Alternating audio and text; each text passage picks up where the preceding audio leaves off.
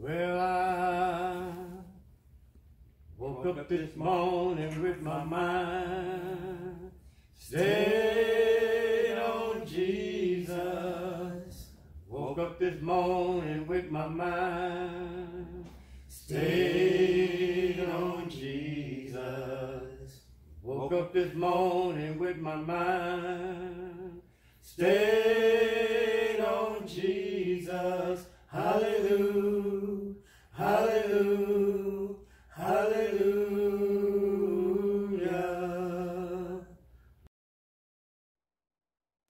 The first commandment that is spoken is in Exodus chapter 20.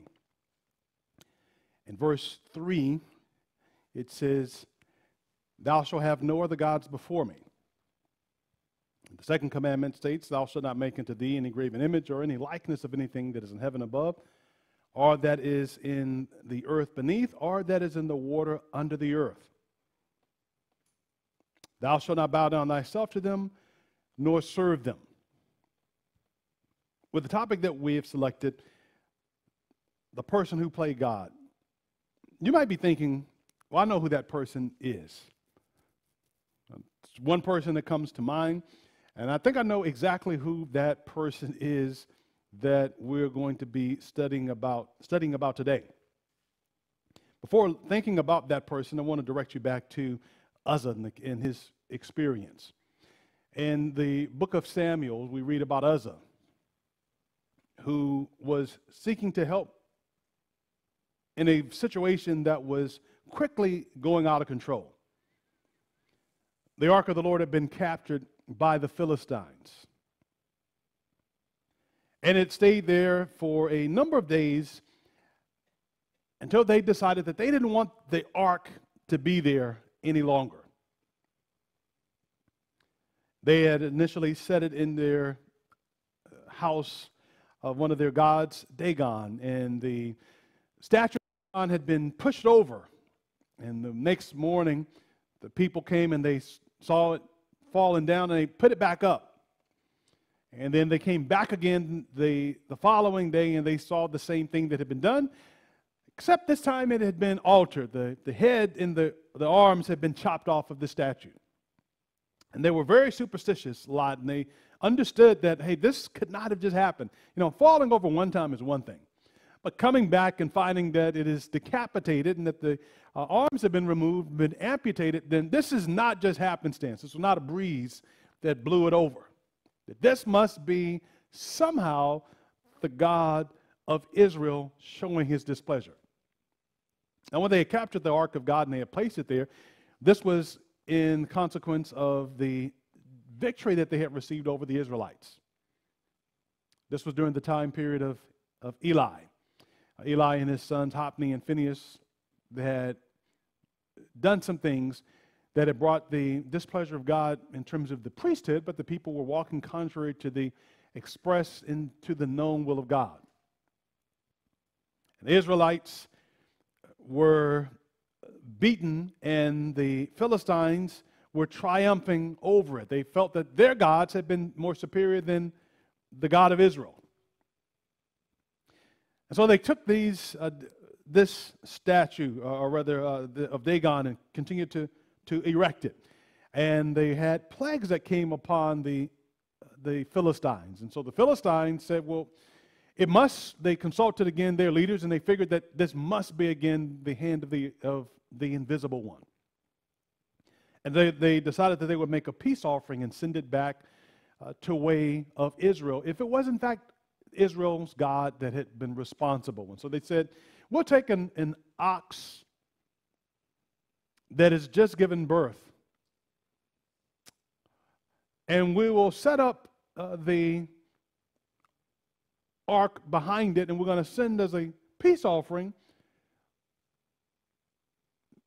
little trinkets of jewels that have been made in the form of the hemorrhoids.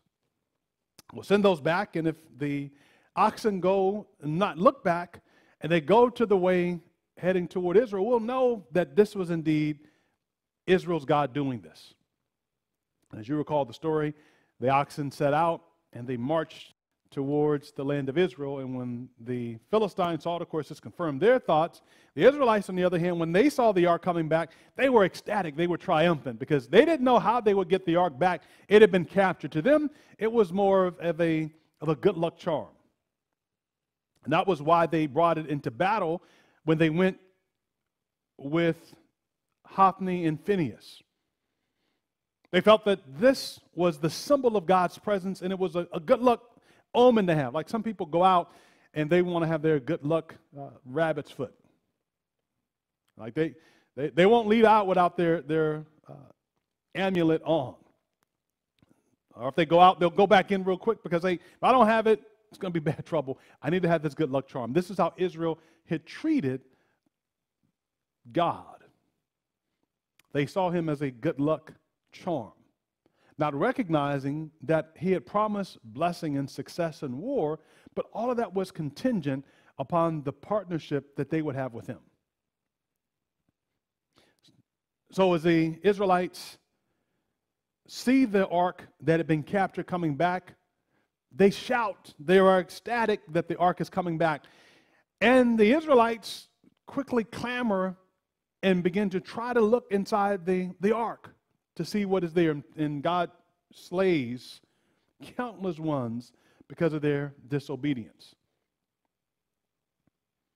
After some time of the ark being there for some years, a number of years, scores pass by, David determines that he wants to bring the ark and to bring it up to Jerusalem. And they send these men to lead, who were Levites, to bring the ark back. And in the process of bringing it back, the ark begins to shift as though it's about to fall off. And Uzzah sees what is happening there, and he doesn't want the ark to fall to the ground, so he reaches forth to grab hold of it, to steady it up so that it will not fall. And in doing so, he is smitten down.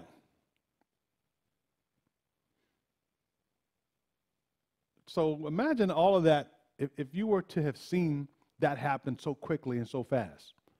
That the oxen are pulling the oxen stumble. It looks like the ark is falling off. Someone goes to grab it. They're struck dead. The ark doesn't fall off because you don't read that it falls off. It doesn't fall off. It is sustained. It is kept. And Uzzah is dead. And when David finds out, David is upset. He is upset that Uzzah has been killed. We know that Uzzah was killed because he was an impure man. You read in the story. He died, quote, trying to protect the things that were God's. But the one that we think of more so than anyone else is Lucifer. We read of him in the book of Isaiah, that he said in his heart that I will be like God, that I will exalt my throne above the stars of God, that yea, I will be like the Most High. That his attempt was to be as God. And Ezekiel says that you will be brought down to the pits of hell. You who made the nations tremble. You're going to be stripped down from all that you have, and men shall look and wag their tongues at you and say, are you the man that caused all the nations of the earth to tremble? Isaiah 14 talks about, again, how he would position himself. And so we think of him as being the person who, above all others, was trying to play God. And we see that ultimately God is saying that you're not God, I am, and that you will one day be brought low. But that is not the person that I want to take our attention to this morning. Rather, I'd like to draw your attention first to the book of Psalms 96 and to see some characteristics about God. First, in Psalms 96, verse 4 and 5, we'll see three characteristics that I chose to emphasize about the character and the very nature of God. Really, how does he set himself apart from every other deity that is there? There are thousands of gods that exist in the world, so how is he setting himself apart from everyone else? What is his mark of distinction between him and the competitors that are there? In Psalms 96, verse 4 and 5, it says, for the Lord is great and greatly to be praised. He, meaning Yahweh or Jehovah, is to be feared above all gods. For all the gods of the nations are what? They're idols. They're idols. They are made with men's hands. But the distinction is the Lord made the heavens. So how does God distinguish himself from all the other idols that are there? He says that these are idols. These are made with men's hands, but I am the one, I made the heavens. So he is the creator. In Psalms 115, verse 15. Wherefore should the heathen say, where is now their God? But our God is in the heavens. He hath done whatever he pleaseth. The idols that they have are of silver. These are the works of men's hands. So our God is in the heavens. He is the one that has created. Isaiah chapter 42 and verse 5. Thus saith the Lord God, he that created the heavens and stretched them out, he that spread forth the earth, and that which cometh out of it. He is the one that giveth breath unto the people, and the spirit to walk therein. So again, you see the idea. God is the one that made the heavens. God is the one that made the earth. He is the one that has made man and given man his breath or his spirit. Additionally, in Isaiah 42, verse 24. Thus saith the Lord, thy Redeemer, and he that formeth thee from the womb. I am the Lord that maketh all things, and that stretcheth forth the heavens alone, that spreadeth abroad the earth by myself. He is saying, I am the creator. I am also your Redeemer. So we see an aspect of God as him being the creator, but we also see an additional aspect of him being the Redeemer. Further, we read in Isaiah chapter 44 and verse 24. Thus saith Jeremiah chapter 10, verse 11. Thus shall ye say unto them, the gods that have not made the heavens and the earth, even those will perish from off the earth. What gods? The ones that have not made the heavens and the earth. The ones that have been made by your imagination. The ones that have been formed by your hands, these shall perish from the earth. We also see an additional characteristic in Revelation chapter 14, verse 6 and 7. In the core of the heart of the three angels' messages as it begins. We read, and I saw another angel flying in the midst of heaven, having the everlasting gospel to preach unto them that dwell on the earth, and to every nation and kindred and tongue and people, saying with a loud voice, fear God and give glory to him. For the hour of his judgment is come, and worship him who made heaven and earth and the sea and the fountains of earth. Once again in Revelation, God is setting himself up as the one who has created and who has made everything. So one of the important characteristics that distinguishes or that sets our God apart is that he is the creator. He creates the heavens, the earth, the sea, all of us. The other aspect that we see that sets him apart is that he is the Redeemer. He takes that title upon himself. I am the one that formed you. I am the one that redeemed you. I am the one that wakes you up. I am the one that watches over you. I am the one that gives you life. I am the one who has saved you. He shows himself as being the Redeemer. Further in Psalm 78 and verse 35, in the following verses, you'll see again that he emphasizes him being the Redeemer. Then they remembered that God was their rock, that the Most High God, he was their Redeemer. For their Redeemer is mighty. Proverbs chapter 23 and 11. He will plead their cause against you. Isaiah 49, 26. All flesh shall know that I am the Lord, thy Savior and thy Redeemer. I am the mighty one of Jacob.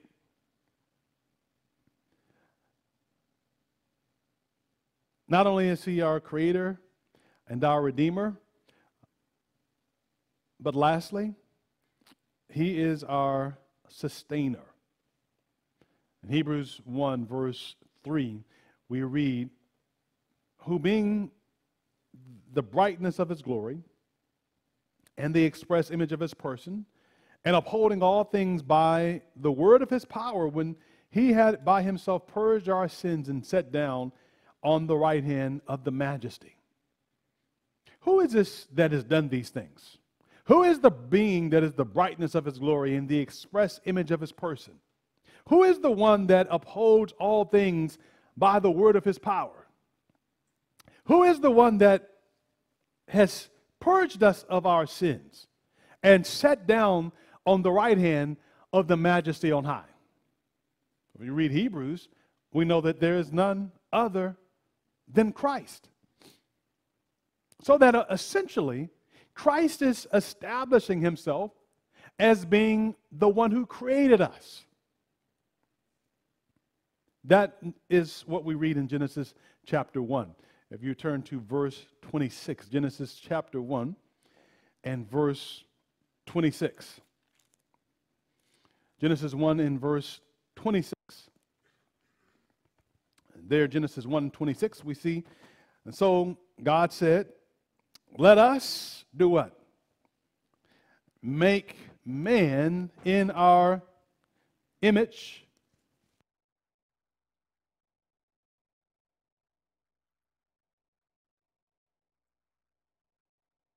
after our likeness. So it says, and God said, let us make man, not in my image, not in my likeness, nor does it say, let me make man, nor I shall make man. But a pronoun, let us make man, plural. Let us make man, after our image, after our likeness. Moses in Genesis is introducing us to a triune God, not three gods. Some people say Christians that there are three gods that Christians serve. But no, Christians don't serve three gods. We're not polytheists, poly meaning multiple or many. We're monotheists. Mono is one God. The Bible says that, hear, O Israel, the Lord our God is one Lord. Exodus says that thou shalt have no other gods before me. I am the one true God. So that God then, a triune God, one God manifests are three different personalities that we see of the Father and the Son and of the Holy Spirit. And that second person, the second member of the Godhead we see speaking forth in Genesis, it says, let us make man in our image after our likeness. Well, who is this then that speaks and that brings these things up? Well, in Hebrews chapter 1, we read that he was the being of his glory, the express image of his person, the one that upholds all the world by his power. He has purged us by his blood, and he is set down on the right hand of the majesty on high. Who is that? Well, that is no other person than Christ the Lord. So this person that we see speaking in Genesis that is saying, let us do this, is no other being than Christ. How do we further know? In Colossians 1 and verse 17. Colossians chapter 1 and verse 17. We see again reference to his eternal power and his majesty and Godhead. Colossians 1 and verse 17. In fact, I'll read verse 13 first. It says that he has delivered us from the power of darkness and conveyed us into the kingdom of the Son of his love, in whom we have redemption through his blood, the forgiveness of sins, again referring to Christ. He is the image of the invisible God, the firstborn of all creation. Who is this? to Christ. For by him all things were created that are in heaven and that are on earth, both visible and invisible. So the person that has made these things, and again, Paul is specifically stating that that person is Christ, the anointed one. He has made these things. For by him all things were created that are in heaven and that are in earth. So again, we can have no question. It is clearly stated then that the one who made the things in heaven and in earth is Christ. Those things that we see that are visible and invisible. So the visible things that we see, Christ made them. Those invisible things that we do not see, Christ made them. We don't see the atoms and the molecules and the wind. We don't see the hydrogen. But God made these things, meaning Christ. Whether they be thrones or whether they be dominions or principalities or powers, essentially it is saying that the one who made them all is Christ. All things were created through him and for him. And he is before all things, and in him all things exist. He is the head of the body, the church, who is the beginning, the firstborn from the dead, that in all things he might have the preeminence. And so Christ is the one who has made all things. But he's also the one who sustains all things. Paul said that in Hebrews, that he upholds all things by the word of his power. Paul says the same thing in Colossians, that he is the one that because of him all things were created and all things exist. In Psalms 55, verse 22, the psalmist declares, "Cast your burden upon the Lord, and he will sustain you, and he shall never suffer the righteous to be moved." God is the one who sustains and who keeps man. The reality is that most men don't know and understand this. Paul wrote that we live and that we move and that we have our being in him, but yet we are unaware. We live on this earth trying to figure it out. We spend our days and our nights wondering, trying to fathom the great mysteries of life, trying to make sense of it all, wondering if there is a God, wondering if there is a heaven, wondering if there is a hell, wondering is there an afterlife, wondering why is this problem happening, trying to figure it out, trying to make sense of those things. And he says that I am the one who has created you. I am he. I am your Redeemer. I'm the one who sustains you. I'm the one who gives you breath. I'm the one who gives you life. I uphold you by the power of my word. I uphold you in the palms of my hand. Cast your burden, therefore, then upon me, because I am the one that sustains you. Psalms 18:35, thou hast also given me the shield of your salvation. In your right hand it has upheld me. It upholds me. And your gentleness have made me great. Behold, God is my helper. The Lord is with them that uphold my soul. Psalms 54 and verse 4. So, beloved, looking at those texts, we can see again multiple things. Number one, God is our creator. Number two, God is our redeemer. Number three, God is our sustainer. When he sets himself apart from all the heathen deities, he bespeaks to himself as being the creator. As though to say, bring all the other gods that you desire and want, and ask of them, what had they formed, what had they made? And the irony of it is they have not formed or made anything. In fact, they themselves have been formed by you. That was the irony of what Jeremiah was saying, that a person goes out to the field, they find a tree that is high and mighty. They look at it, they chop it down. To some of it they use to bake. To some of it they use to build a house. To some of it they take and form an idol. To the rest of it they throw into a fireplace to burn. And yet they bow down to this thing that they have made, that they have formed, that they have fashioned. And they look to this for sustenance to sustain them. They look to this to be able to redeem them. They look to this to be able to care for them. And he's saying, but this is just the figment of your imagination. What made this piece different from the one that was burned? What made this piece of wood more sacred than the one that you use to cook your meal with? It was just happenstance, just the luck of the draw. But I am different from these things.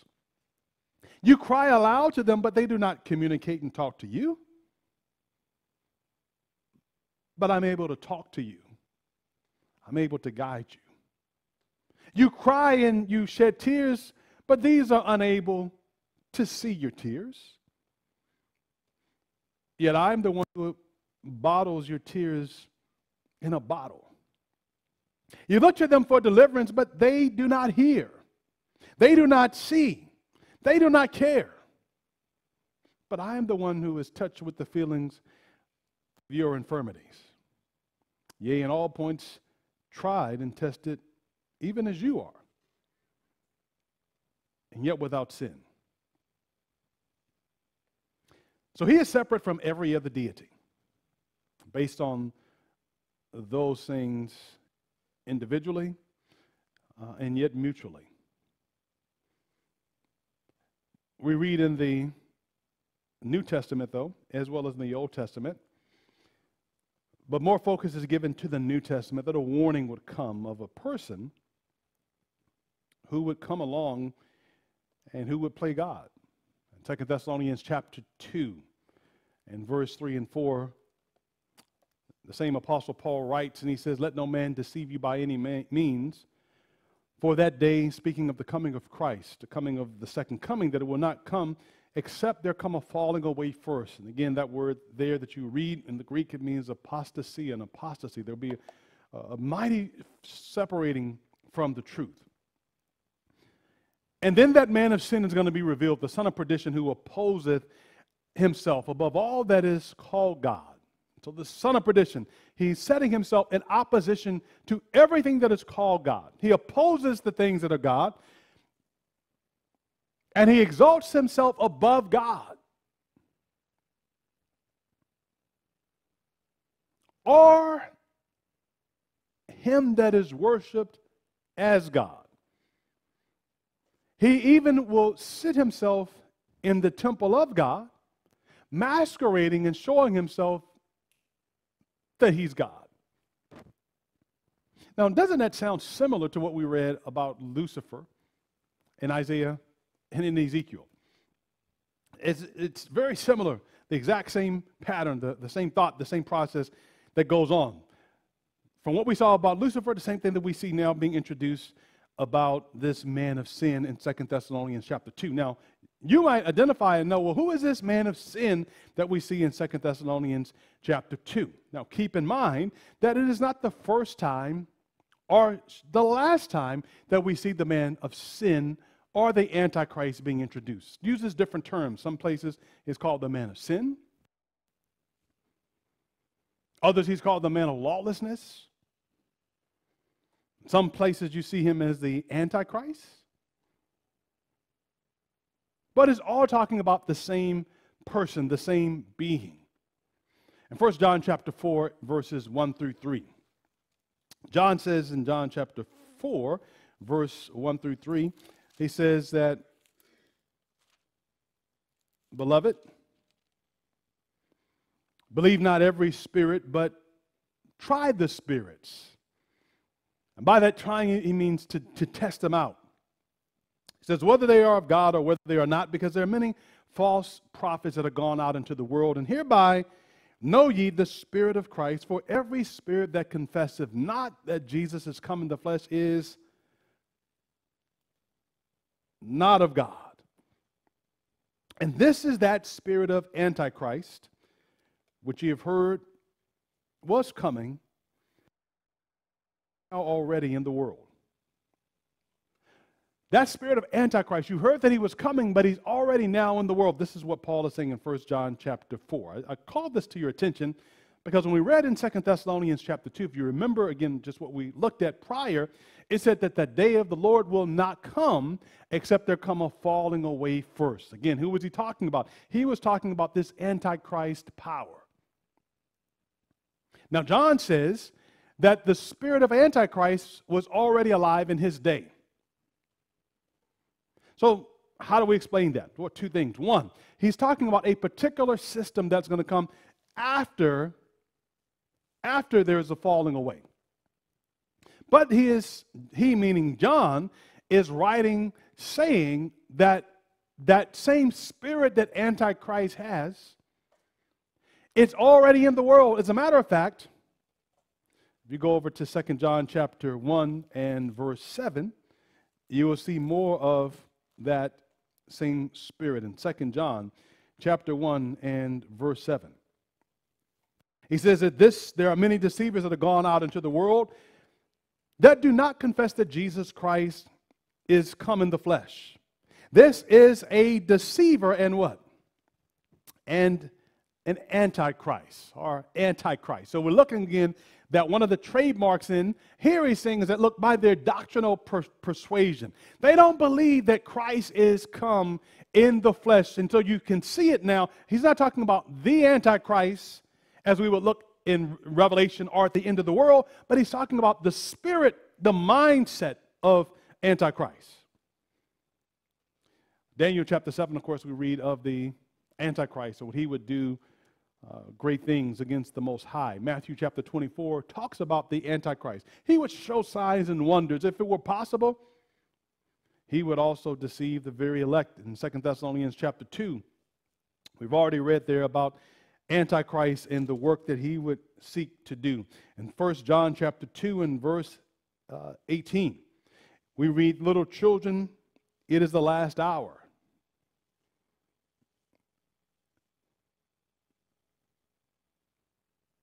And as you have seen or heard that Antichrist is coming, even now there are many what? Antichrists have come. No, again, no confusion there. So don't be confused by what he's saying, because it looks like he's saying Antichrist is coming. And then in another place it looks like he's saying Antichrist is here. So, which one is it? He is not confusing what he is saying. What he is establishing is that the spirit of Antichrist is alive and well. The whole system that we see, and that spirit is going to set up the system. It's like he's doing the pre-work, and that's what 2 Thessalonians chapter 2 identifies, that he is setting up. He's making the way for the true Antichrist to come. This system, and this system will not be one person, but it will be a system that will endure for hundreds of years. Further, it says in 1 John chapter 2 and verse 18, it says that, again, that this is the last hour. They went out from us, but they were not of us, for if they had been of us, they would have continued with us. But they went out that they might be made manifest that none of them were of us. But you have an anointing from the Holy One, and you know all things. Now not written to you because you do not know the truth, but because you know it, and that no lie is of the truth. For who is a liar? But he that denieth that Jesus is the Christ. He is the who? The Antichrist. Who denies the Father and the Son. All right, this is the Antichrist. He denies the Father and he denies the Son. Why? Because he wants to set himself up as being God. In fact, that term which we use, the Antichrist, we usually think of it meaning against Christ. But it also means in place of. So it is not to be necessarily against him, while that is true, but it also is in place of, like a substitution. And both of those we see happening there, that he sets himself against Christ by teaching things contrary to Christ, by denying Christ in the flesh, by denying the teachings of Christ, but he also puts himself in place of Christ.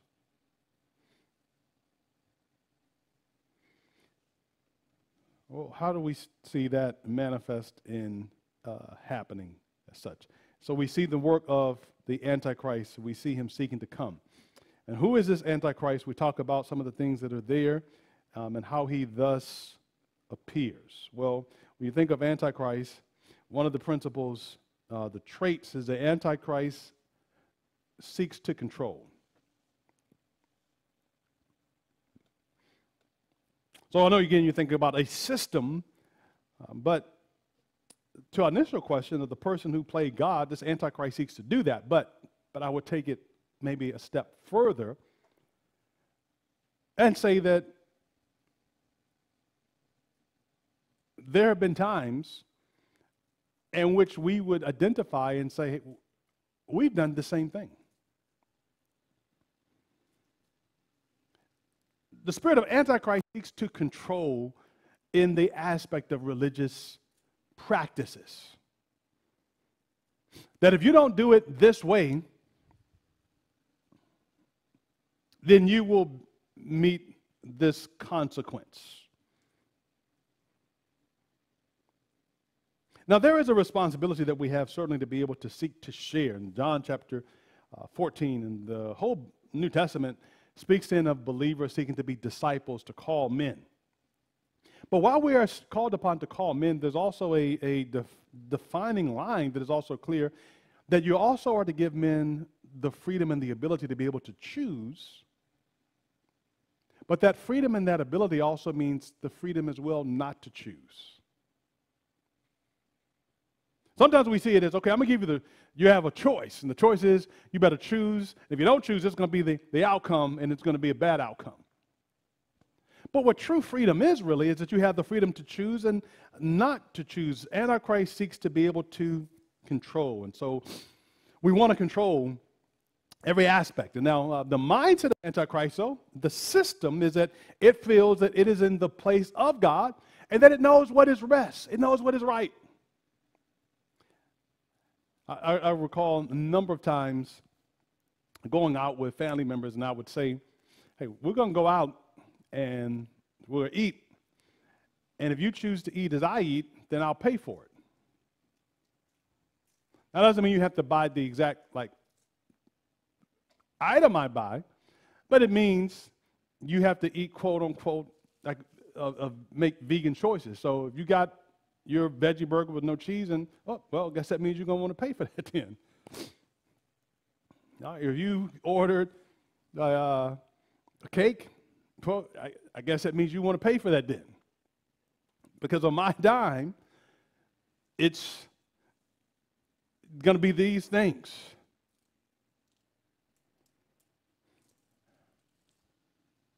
Antichrist seeks to control. John 16:8 says that Jesus said that the Holy Spirit will come and he will reprove the world of sin and righteousness and judgment. I thought that was my job, that he needs some help. So I'll help out and to do that. Sometimes you may feel I'll help out and I'll point this out, this, and let this person know this and so forth. And people typically know what they should do and what they shouldn't do. You say, well, wait a minute. Bible says that all of us are sinners and we've all gone astray, every man after his own way. Everyone is doing what is right in their own eyes. People usually know what is right and what is wrong. There's some baseline that is there that everybody has. You don't believe it? Why do people look over their shoulders when they're about to steal something? Now, I know some people are brazen and so forth, but even in their brazenness of thievery or whatever it happens to do, why do they run if they feel that they're going to be accosted? If it's like, okay, this what I'm doing is normal. People may flaunt and may be brave, but there's, according to Genesis chapter 3, within every person God places the ability to be able to know what is right and what is wrong. Now, sometimes they can get a little out of balance, though. Okay, it can get out of balance, but every person has a conscience, and that is to be able to know what is right and to be able to know what is wrong. You can reflect and realize that you would say, well, there are some things I was doing before I heard the gospel, but I began to feel that this was not right. Nobody set you down and told you this, and the other. But Antichrist's spirit is that he seeks, or the spirit of Antichrist, it seeks to control. An Antichrist will sometimes use fear or shame or guilt to control and to influence others. So maybe a different way of being able to go out to eat with said loved ones is, let's go out to eat. I want to treat you to a meal. Because what I was saying indirectly was essentially, if you eat like I eat, then you'll be in good shape.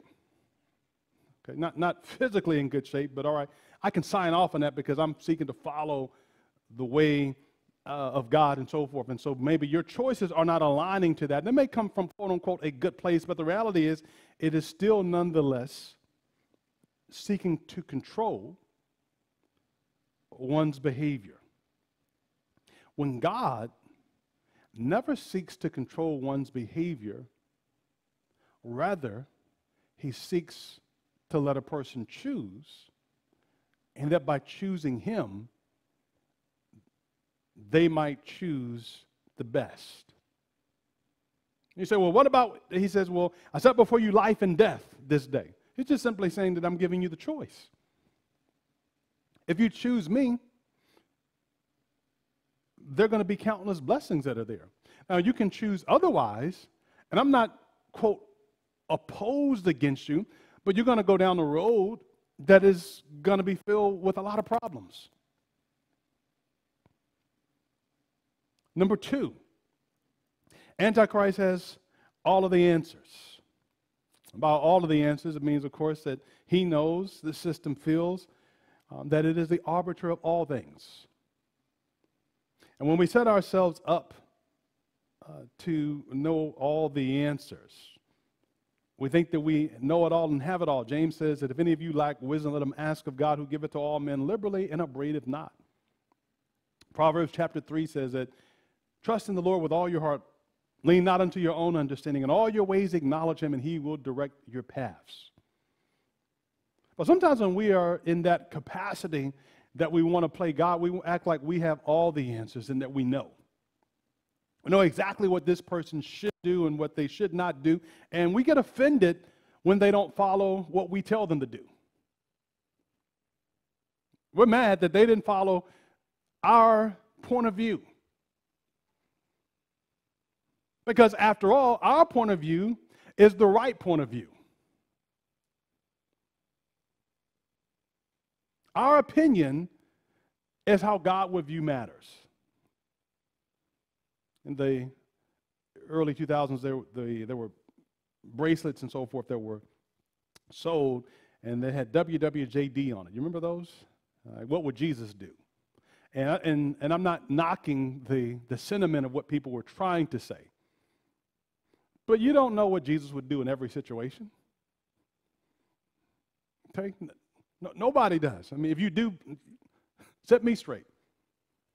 We don't know what he would do in every situation. Say, oh, yes, we do. We have the Bible. The Bible tells us exactly what he would do in this situation. Well, if you believe that, let's talk afterwards. I want to give you a few and see what you think. Because what you may find is that there's some things that Jesus would do that would surprise you. And there's some things that he wouldn't do that would surprise you as well.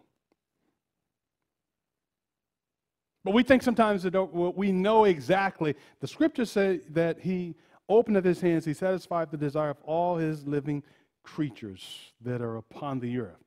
Antichrist feels that he has all the answers to life's problems, but sometimes also Antichrist feels that he is the arbiter. Sometimes we feel that we are the ones to have to answer people's prayers.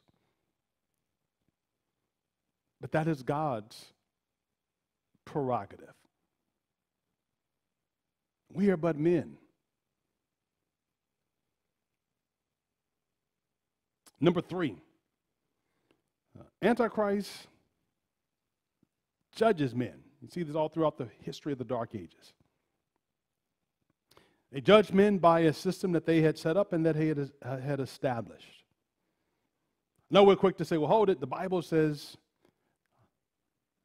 that we are to be able to judge the fruit. And absolutely, we should look at character. Character is important.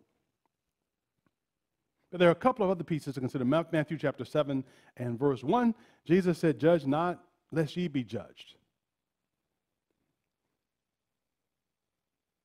And in John chapter 7 and verse 24, he said, judge righteously. So it doesn't say like, okay, just let anything go. Some people would say, well, you can't judge me.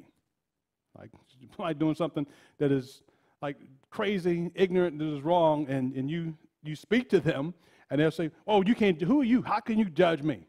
That's not what it's talking about. All right? There is a judging of actions, and certainly there is a judging of motives. And when we're called upon then to weigh and to consider actions, it is one thing, but to be able to try to figure out and to determine motives, that's something entirely different. And so you see in the scriptures, there are examples and so forth that are given. And even in life, you would have compassion upon a person for doing something. They may have done the wrong thing, but when you understand maybe what actuated them, there may be some leniency there. But we're not called upon to sit in the place of God. And Antichrist seeks to judge men. For in doing so, we feel that we are capable of making a full and the complete determination. When truly, Christ is the only one who is able to see and understand and to know everything. So we read in Psalms 87, it says that I will write that this man was born here, and this person was born there when I judge. That does not mean that he's saying, I'm going to give a free pass because you were over here. I won't be as hard because you were over there. It is simply saying, I will consider all of the factors and the variables that made you you. Because to us, when we sit in that seat, we just say, oh, you knew the truth, you should have done better. That's it. You know, did you do it? You know the truth? Okay, but no. To him, he looks at all the things that we don't look at. That doesn't make wrongs right. It does not excuse wrong behavior. But it allows him to understand the things that led into that behavior. So in his impartiality and in his fairness, he says all these things are going to bring to bear and to be able to consider. But Antichrist, on the other hand, sits and says that I will be able to judge men. And so this is how in the Dark Ages, the church judged the affairs of men simply based off of external responses or an obedience to it or to a lack thereof. You see, God says that we are to be godly, but never does he call us to be God. He tells us that we are to be Christ-like, but never are we told that we are to be as Christ. In Desire of Ages, page 550, we read that in matters of conscience, the soul must be left untrammeled. No one is to control another's mind or to judge for another or to prescribe his duty. You know, that is probably new for many of us because we think we have it figured out. If you do exactly as I do, you're going to be fine. But every situation is different. Now, the answer is the same. Christ is the answer, the same for everyone. But in the various situations and dilemmas of life, people have to try to figure it out. And so we sometimes see things and we say, well, this is what I would do.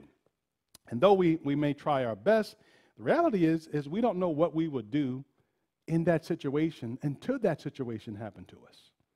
Therefore, then we must have sympathy to those who go through that situation. And we must be willing to offer prayer, not as a holier-than-thou mentality, but recognizing and seeking to understand the challenge or the struggle that they may be going through. But when we set ourselves in a different position, as though that we are the arbiter of what is right and what is wrong, then it is really a matter of them then seeking to come up to the standard of what we have interjected and interposed upon them. But no one is to control another man's mind, to judge for another or to prescribe his duty. God gives to every soul the freedom to think and to follow his own convictions. Every one of us shall give an account of himself to God. No one has a right to merge his own individuality into that of another. In all matters where principle is involved, let every man be fully persuaded in his own mind. In Christ's kingdom, there is no lordly oppression, no compulsion of manner. The angels of heaven do not come to the earth to rule and to exact homage, but as messengers of mercy to cooperate with men in uplifting humanity.